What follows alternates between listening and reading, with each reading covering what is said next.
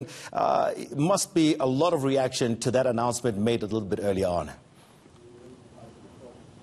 Yes, certainly from the different political parties in the Tshwane Council, but the decision has now been taken by the Gauteng executive to place the city under administration and dissolve the council. They had a few other options. They opted for the dissolution of the council because the Premier says that would mean the least amount of time that the administrators would be running the city, and essentially he believes this is the non-partisan approach to try and explain some of the political conflicted or political complex issues that exist within the city. I'm joined now by the MEC of Cooperative Governance, Lebogang Maile. Mr. Maile, so you had the option of placing the city under administration but keeping the council intact while your administrators run the city. Why did you opt to dissolve the council? There's anarchy there. There's lawlessness. The situation has gotten out of control. And it was clear that the different political parties and the councillors in the municipality don't have the capacity to find each other, and it was futile and a waste of taxpayers' money when people are supposed to be paid at the end of every month, but when they're supposed to execute their responsibilities, they don't do that. So we had to be decisive, but also send a clear message that in Gauteng we are not going to allow the unprecedented situation like we've seen in Tshwane. I mean, there's been the circus where every council meeting there's drama.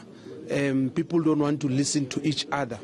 And the municipality is supposed to meet to deal with the service delivery issues, consider important matters as delegated by the constitution and the relevant legislations, and the municipality has simply proven that it did not have the capacity to live up to the expectations of the constitution. But we know that there is a dispute over whether or not the state of affairs is as dire as was outlined in your statement, and the Democratic Alliance has announced its intention to challenge the placing of the administration in court if it believes it was done unprocedurally. So you're preparing for court action now?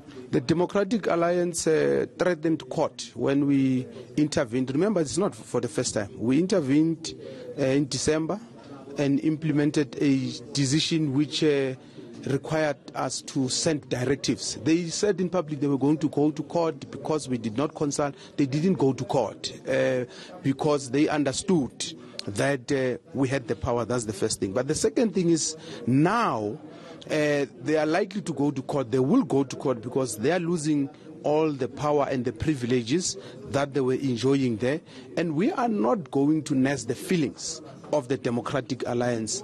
We are not interested in the happiness of the Democratic Alliance. We are interested in service delivery. We are interested in good governance. We are interested in the integrity of that municipality. So they can say all make all the accusations, including trying to intimidate me and isolate me as a person and create an impression that I'm acting as an individual and outside the confines of the law. That matter has been cleared today, and the public must know all the actions, all the decisions we have been communicating. I've been doing so on behalf of the provincial government. That's why it was important that today the Premier must place it on record that all the decisions and all the actions I've been implementing has been on behalf of the provincial government. So this attempt by the DA to intimidate and bully me from doing my work is not going to help, because we will not allow ourselves to be intimidated, to be blackmailed. We are going to do our work without any fear or favor. Well, the City of Tshwane goes to elections in 90 days, and many of the people that are on the coalface of service delivery are ward councillors and ward committees. Granted, some committees were not appointed. But don't you think going to elections would impact on the ability to deliver services that are much needed in Tshwane? Services are not delivered by councillors. Councillors are there politicians who also take decisions through a council meeting, something that they failed to do, and that's why we are doing that for them. Once we put an administrator in place, it means that administrator assumes all the powers that the councillors have, the legislative and executive, and therefore we relieve all councillors. We're giving them leave and enough time to go and do their party political work, campaign, and the best party will win. In the interim, the administration will continue to function optimally, and that is why we are saying I will be announcing a comprehensive plan of action in terms of what we're going to do in implementing all these, or rather rectifying all these weaknesses and ensuring that there is quality service delivery for the people of Tshwane. And I'm sure the people of Tshwane, in their majority, they are relieved, they are happy, because a lot of them have been saying we are indecisive as government in the province and that we are not providing leadership. So today we are demonstrating that we are decisive, we are demonstrating that we are interested in service delivery. And the focus now does shift to the administrators. You say you'll announce the team in 7 days, but there's already concern that the administrators would be essentially ANC deployees that will be sent to take over the city and restore the ANC's programs in the city that were cancelled by the DA's coalition government. Do you have any guarantee to make that that won't happen? What I can guarantee you is that anybody who's going to be appointed as a part of that administrative team, they must have qualifications, proper qualifications. They are certainly not going to be a bodybuilder or someone who's just having matric.